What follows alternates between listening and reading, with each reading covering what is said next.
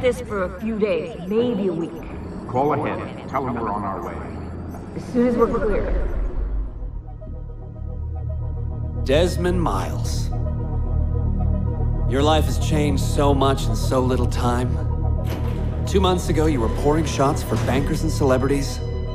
But now look at you. You're an assassin. One of us. One of the good guys. Isn't that nice? Men and women dedicated to protecting and preserving human life and liberty. Not like those Templars. Cold and calculating autocrats, drunk on power, obsessed with order, all that. We're doing our best to stop them. Yeah, doing our best. But you remember all this, right? You remember the Animus, the machine we used to unravel genetic memories and relive the lives of our ancestors? First, you were Altair, a stoic 12th century assassin from the Holy Land.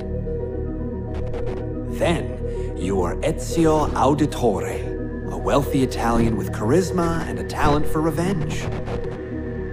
So, what do you three have in common? That's right, the Apple of Eden. That strange artifact left behind by those people. The ones who came before. You know the Apple's power. You felt it for yourself. Oh, it's been fun, hasn't it, Desmond? But that's about to change. Your mind is fragmented and falling to pieces. And if you don't find a way to wake up, you may lose yourself. Forever.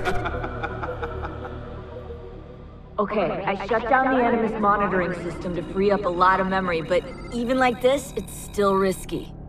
Desmond will be fine. The partition worked, the Animus is stable, and his signs are good. For now. But this was built to recreate memories, not simulate entire cognitive processes. The Animus will do its part, and Desmond will do